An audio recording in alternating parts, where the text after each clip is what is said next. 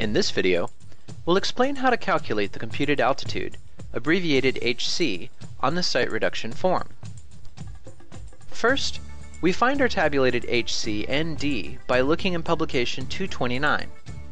These books contain the site reduction tables that do all the spherical trig calculations for you. Each book covers 15 degrees of latitude, and use only whole degrees. If they also included fractions of degrees, the tables would be too large to be practical.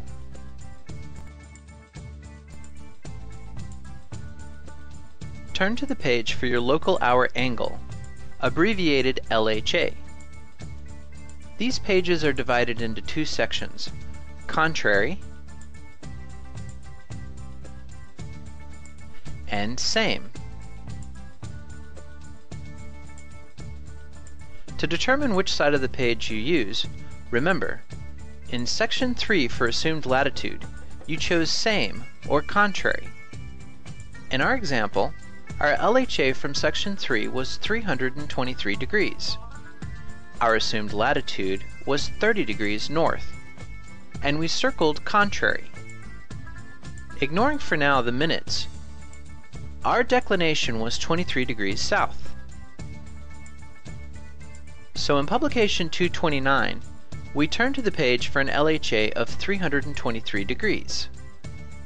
Notice an LHA of 37 degrees gives the same values, which makes sense when you consider that the sum of these two values is 360 degrees.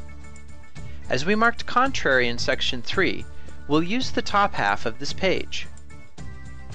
We had an assumed latitude of 30 degrees, so we use this column. With a declination of 23 degrees, we see our tabulated HC is 26 degrees and 11.2 arc minutes, while our D is minus 49 arc minutes.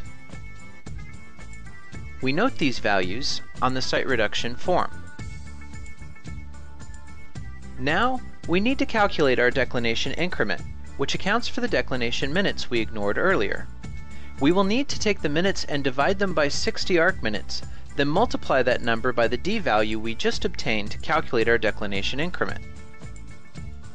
In our example, our declination minutes were 23 arc minutes. With a D value of negative 49 arc minutes, we do the math to calculate our declination increment. Dividing our declination minutes by 60, this gives us 0.383 rounded to the nearest 3 decimals. Multiplying this value by our D, we get negative 18.767 arc minutes, which we round to the nearest tenth. We note this on the site reduction form. Now we simply sum these two terms to get the computed altitude, abbreviated HC, remembering to subtract if we have a negative value. In our example, we see this gives us a computed altitude of 25 degrees and 52.2 arc minutes. This concludes our video on computed altitude. To test your understanding of what we covered in this video, click this link. It'll take you to a few questions designed to help you remember these concepts.